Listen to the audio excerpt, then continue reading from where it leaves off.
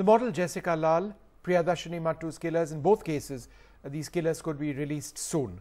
Santosh Singh, convicted in the 1996 rape and murder of the Delhi University student Priyadarshini Mattoo, is the latest name added to the list of prisoners who are being considered for an early release. Sentence review is taking place. In fact, the parole board has now rejected the cases of all three who were being considered.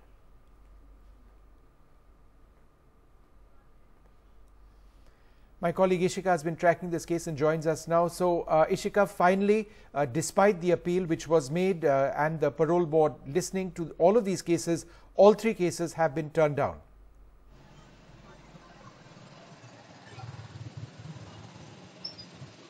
Yes, so today there was a meeting at Satyendra Jain's office, and in the sentence review board meeting, 22 convicts have gotten released. However, all the three high-profile cases have been rejected.